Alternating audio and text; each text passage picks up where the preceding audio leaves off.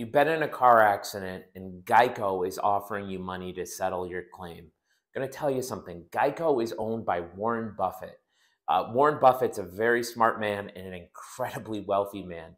Warren Buffett gets wealthy by buying things on the cheap and making money off those things that he buys. And in this case, what Warren Buffett and Geico are trying to buy is your claim on the cheap, because they know that when you're injured, that if they can get a release, they're off the hook in case you're more injured later on. And we have clients who find out months or years later that they need a surgery. So they can offer you pennies on the dollar.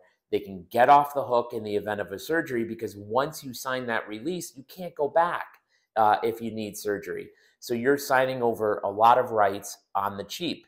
And they do this because they know that you're vulnerable. After a car accident, you get medical bills.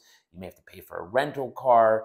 They may not offer you enough money to get a new car. Like, it's a financial loss. So taking, some money on a bodily injury claim may seem like a real attractive position, but it almost always benefits the house. And the house in this case is Warren Buffett, Geico, the insurance company.